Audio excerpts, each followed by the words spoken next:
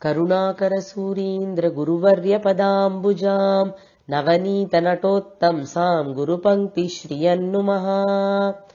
அனைத்து ஐஸ்வர்யங்களையும் அளிக்கக்கூடிய அன்னை மகாலட்சுமியினுடைய அஷ்டோத்திர நாமாவளியை வாரந்தோறும் அனுபவிச்சுருக்கோம். அந்த வரிசையில இந்த வாரம் நாம் அனுபவிக்க வேண்டிய திருநாமம் ஸ்ரீ லக்ஷ்மி அஷ்டோத்திரத்தினுடைய 17வது திருநாமம் hiraNmaiyai அப்படிங்கிற திருநாமம். இதுவரைக்கும் நாம் பார்த்துட்டு வந்துட்டு இருக்கோம். ஸ்ரீ மகாலட்சுமி நாராயணனை விட்டு பிரியறதே இல்லை. அதுக்கு பல காரணங்கள் உண்டு. அமுதில் பிறந்த பெண்ணமுதா இருக்கக்கூடிய பிராட்டி மிகவும் இனியவள், சுதா அப்படிங்கறதுனால எம்பெருமான் அவளை விட்டு பிரியறதே இல்லை. அதே போல எம்பெருமானுடைய திருவடியே தனக்கு தனமாக வச்சுருக்கக்கூடிய பிராட்டியான தன்யா அவரை விட்டு பிரிய இஷ்டப்படுறதே இல்லை. இப்படி தனக்கு தனமாக ஐஸ்வர்யமாக எம்பெருமானையே கொண்டிருக்கக்கூடியவள் பிராட்டி. பொதுவா பெண்களெல்லாம் புகுந்த வீட்டுல ஐஸ்வர்யம் உடையவர்களாக இருப்பார்கள் சில பேர், பிறந்த வீட்டுல ஐஸ்வர்யம் உடையவர்களாக இருப்பார்கள் சில பேர். ரொம்ப சில பேருக்கு தான் 2 இடத்துலயும் ஐஸ்வர்யம் ரொம்ப சமிருத்தியாக இருக்கும். அவள்லாம் எப்படின்னா லக்ஷ்மி கட்டாட்சம் பெற்றவர்கள் அப்படின்னு சொல்லுவா. ஏன்னா லக்ஷ்மி தேவி பிறந்த வீட்டிலும் சரி புகுந்த வீட்டிலும் சரி மிகவும் ஐஸ்வர்யம் உடையவளான தேவியாக இருக்கா. ஐஸ்வர்யத்துக்கே இருப்பிடமாக இருக்கா. அவள் எம்பெருமானை தனமாக கொண்டத்தினால தன்யாவாக இருக்கா புகுந்த வீட்டுல.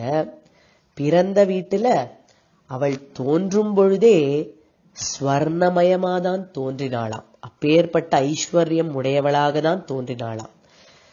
ஸ்வர்ணமயமான இவளுக்கு hiraNmaiyai அப்படிங்கிற திருநாமம் உண்டு. பொன்னிறமாகவே இருப்பாளாம். இப்படி பொன்னிறமா இருக்கக்கூடிய பிராட்டி எப்பேற்பட்ட எம்பெருமான திருமணம் புரிஞ்சாள் அப்படின்னு பார்க்கணும். எம்பெருமானுடைய நிறம் என்ன அப்படின்னு ஒரு கேள்வி வருது. இந்த கேள்வி ரொம்ப கஷ்டமான கேள்வியாம். ஏன்னா பல இடங்கள்ல பல நிறத்துல எம்பெருமான் சேவை சாதிக்கிறார். அதனால எந்த வர்ணம் எம்பெருமான் அப்படிங்கிறது திருமங்கையாழ்வாருக்கு ஒரு சமயத்துல சந்தேகமா இருந்துதான்.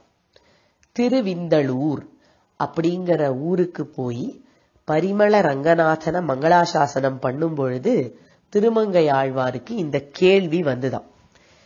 கேள்வி வந்தவுடனே எம்பெருமானே பார்த்து கேட்கிறார்.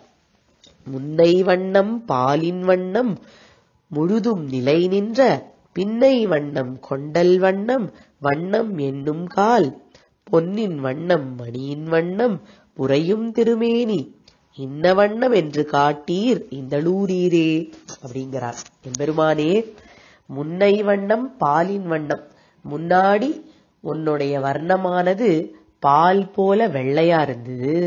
அப்புறம் பின்னை வண்ணம் கொண்டல் வண்ணம், அப்புறம் கொண்டல் போல மேகம் போல இருந்தது. பொன்னின் வண்ணம் மணியின் வண்ணம், பொன்னிறமா சில சமயத்துல இருக்குங்கிறா, மணிய போல இருக்குங்கிறா சுத்தஸ்பட்டிகமா. இப்படி இருக்கும் பொழுது இன்ன வண்ணம் என்று காட்டீர், உன்னுடைய வர்ணம் தான் என்ன, நீயே காட்டிக் கொடு இந்தளூரில் உடைய எம்பெருமானே அப்படின்னு அற்புதமா கேட்டார் ஆழ்வார். இதுல இருந்து என்ன தெரியறதுன்னா எம்பெருமான் பல வர்ணங்கள்ல சேவை சாதிக்கிறார்.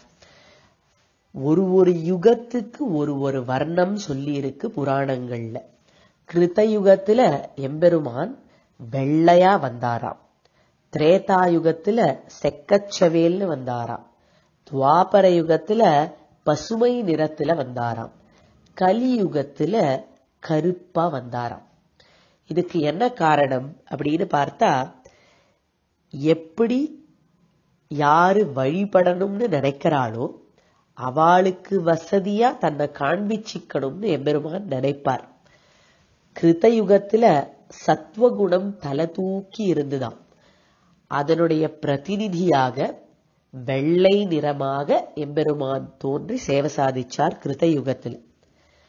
திரேதா யுகத்துல யாகங்கள் பண்றது ஜனங்களுக்கு ரொம்ப பிடிக்குமா. அதனால அந்த வேள்வி தீனுடைய நிறமான செம்மை நிறத்தோட வந்தாராம் திரேதாயுகத்துல. துவாபர யுகத்துல ரஜோகுணம் தமோகுணம் எல்லாம் கலந்து இருந்துதான். அந்த கலவையின் பிரதிநிதியாக பச்சை நிறமாக வந்தார். இப்படி ஒரு யுகத்துல ஒரு மாதிரி அவாவாளுக்கு ஏத்தா மாதிரி எம்பெருமான் வந்துட்டு இருந்தார். கலியுகம் வந்தது. கலியுகத்துல பார்த்தா என்ன பண்ணினாலும் ஜனங்கள் தன் வழிக்கு வர்றது கஷ்டம் அப்படின்னு எம்பெருமான் உணர்ந்துட்டாராம். அதனால மேல வர்ணம் பூசிண்டு வர வேண்டாம், சொந்த வர்ணத்திலேயே வரலாம் அப்படின்னு முடிவு பண்ணி தன்னுடைய சொந்த வர்ணமான தன்னுடைய திருமேனியினுடைய ஒரிஜினல் கலரான கருமை நிறத்துல முகில் வண்ணத்துல வந்தாராம் எம்பெருமான் அப்படின்னு புராணங்கள்லாம் சொல்றது. அதனால ஆழ்வார் கேட்ட கேள்விக்கு என்ன பதில்? உன்னுடைய வர்ணம் தான் என்ன எம்பெருமானே அப்படின்னு கேட்டாரே. அவருடைய வர்ணமானது முகில் வர்ணம். முகில் வண்ணம் அப்படின்னு அவருக்கு திருநாமம். கருத்த மேகம் போன்ற நிறத்தை உடையவன் எம்பெருமான். இந்த பதில எம்பெருமான் ஆழ்வாருக்கு சொல்லியிருக்கார். சொன்னத ஆழ்வார் திருநெடுந்தாண்டகத்துல பாடுறார். ஓருருவம் பொன்னுருவம் ஒன்று செந்தி ஒன்றுமா கடலுருவம் ஒத்து நின்ற மூவுருவம் கண்ட போது ஒன்றாம் சோதி முகிலுருவம் எம்மடிகள் உருவந்தானே. ஆழ்வார் நிர்ணயிச்சு சொல்றார் இந்த இடத்துல. ஓருருவம் பொன்னுருவம் ஒன்று செந்தி.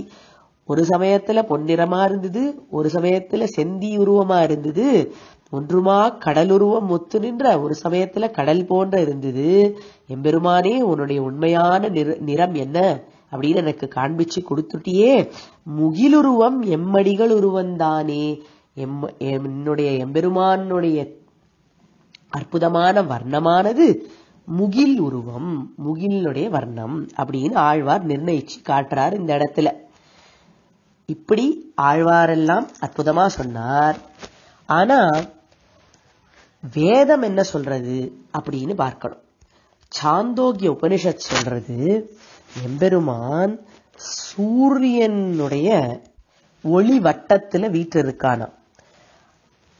சூரியனுடைய ஒளிவட்டத்துல வீற்றிருக்கக்கூடிய எம்பெருமானுடைய நிறமானது ஸ்வர்ணமயமா இருக்கு. ஹிரண்ய கேசத்தோட இருக்கான் எம்பெருமான் அப்படின்னு சொல்றது. அதாவது பொன்னிறமான தலைமயிரோட பொன்னிறமான திருமேனியோட ஸ்வர்ண காந்தியோட இருக்கான் எம்பெருமான் அப்படின்னு சொல்றது.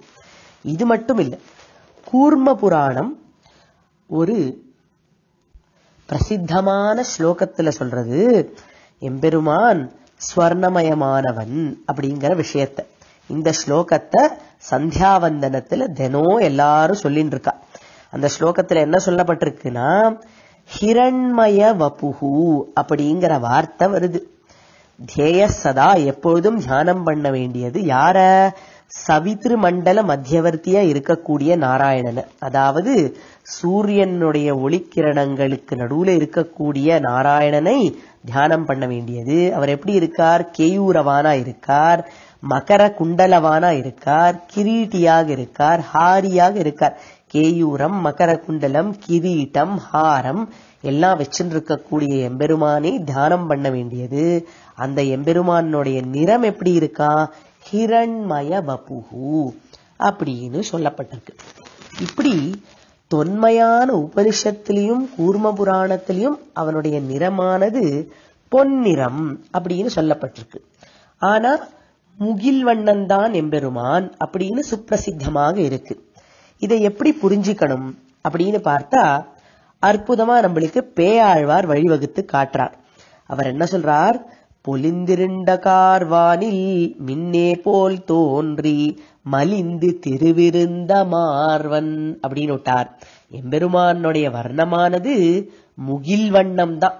அவர் கருத்த நீலமான மேகம் போன்றுதான் இருக்கார். ஆனா அந்த மேகத்துக்குள்ள ஒரு மின்னல் இருக்கு. மின்னே போல் தோன்றி, அந்த மின்னல் தான் பிராட்டி. அவருடைய ஹிருதய கமலத்துல பிராட்டி எப்பொழுதும் இருக்கா. பிராட்டியினுடைய நிறமானது ஸ்வர்ணமயம், ஹிரண்மயம். அந்த ஸ்வர்ண காந்தியானது இந்த கருநீலமான திருமேனியில பட்டு அது மயில் கழுத்து வர்ணம் போல மாறி அற்புதமா ஹிரண்மயனா தோன்றானாம் எம்பெருமான். அதனால எம்பெருமான் ஹிரண்மய வபுவா ஆனத்துக்கு காரணம் ஹிரண்மையான பிராட்டி அவனுடைய திருமார்பில இருக்கக்கூடியதுதான். அப்பேற்பட்ட அற்புதமான ஸ்வர்ணமயமான ஹிரண்மயமான பிராட்டியினுடைய திருநாமத்துக்கு இந்த நிருக்தி ஸ்லோகமானதை அடியேனுடைய ஆச்சாரியன் ஸ்ரீ கருணாகர மகாதேசிகன் அருளி செய்திருக்கிறார். ஹிரண்மயோயோ ரவிமண்டலேன்ஸ்தி தஸ்ய பிரியா யத்தைதா ரமேயம் ஹிரண்மயீம் தாம் கதயந்தி தஸ்மாத் ஹிரண்யவ்ரஜிர் பதோன்யஸ்ய நாம்னஹா அப்படிங்கிறார். ஹிரண்மயி அப்படிங்கிற திருநாமத்தை பக்தியோட ஜபிச்சா ஹிரண்மயமா நம்மளுடைய கோஷமானது ஆகும் அப்படின்னு பலஸ்ருதி வேற சொல்றார். ஏன்னா பிராட்டிய உபாசிச்சா ஹிரண்ய வர்ஷையாகும் அப்படிங்கறதுல சந்தேகமே இல்லை. தங்கமா பொழியும் ஹிரண்மையான பிராட்டியை தியானம் பண்ணினோமானார். சுவாமி தேசிகனை ஒரு பிராமணர் நாடினார். தன்னுடைய திருமணத்துக்கு தனம் வேணும் அப்படிங்கறதுக்காக ஹிரண்மையான இந்த பிராட்டியை ஸ்தோத்திரம் பண்ணி ஸ்ரீஸ்துதியை பாடினார் சுவாமி தேசிகன். யஸ்யாம் யஸ்யாம் திசி விஹரதே தேவி திருஷ்டித்வதீயா தஸ்யாம் தஸ்யாம் அஹமஹமிகாம் தன்வதே சம்பதோகாக அப்படின்னு ரொம்ப அற்புதமா ஹிரண்ய வர்ஷமாச்சா அந்த இடத்துல, தங்கமா பொழிஞ்சுதான். அப்பேற்பட்ட அனுகிரகத்தை பிராட்டி பண்ணக்கூடியவள் ஹிரண்மயி. இந்த ஹிரண்மையான பிராட்டியை குறிச்சு முத்துசுவாமி தீட்சிதர் அற்புதமா ஹிரண்மயீம் லக்ஷ்மியும் அப்படின்னு ஒரு பாட்டை அமைச்சிருக்கார். அவரும் சுவாமி தேசிகனை பின்பற்றி இந்த பாட்டை அமைச்சிருக்கார் அப்படின்னு தான் சொல்லணும். ஏன்னா ஒரு சமயத்துல அவருடைய தர்ம பத்னிக்கு தனமானது தேவைப்பட்டுதான்.